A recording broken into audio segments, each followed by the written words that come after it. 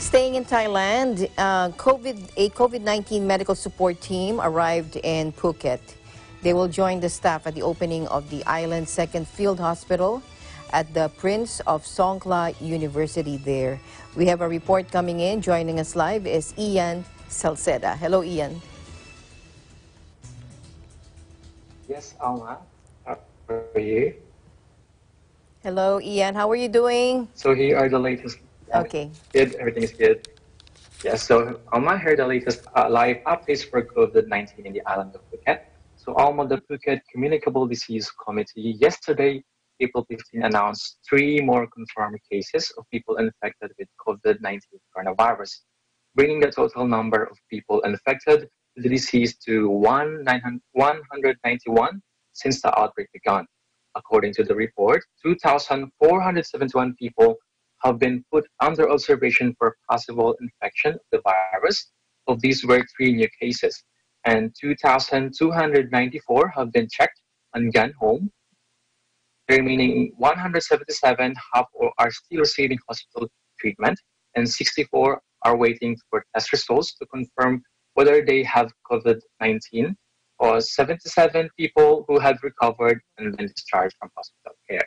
Yes, Alma, a team of 58 doctors, nurses, and other medical personnel arrived in Phuket yesterday and will join the staff at the opening of the island's second field hospital at the Prince of Songkla University.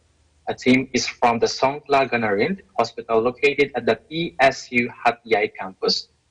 The hospital is a university teaching hospital affiliated to the PSU Faculty of Medicine and served as the main teaching hospital for all the southern Thailand. As of proof, Dr. Pan Thongchungunom, Vice Chancellor of the PSU Phuket campus, said the university believed it had a duty to its best to help people during the current COVID situation. Dr. Pan said the COVID-19 situation in Phuket is harder than anywhere else. The medical personnel of Phuket have worked hard for 2 months and are starting wear down. Looking forward, the burden is still a long way for being lifted.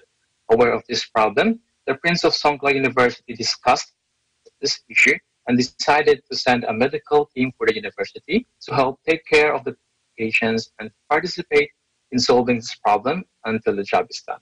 Dr. Pan added, this is to encourage all the people of Phuket with whom we will be joined in combating this problem together. Alma?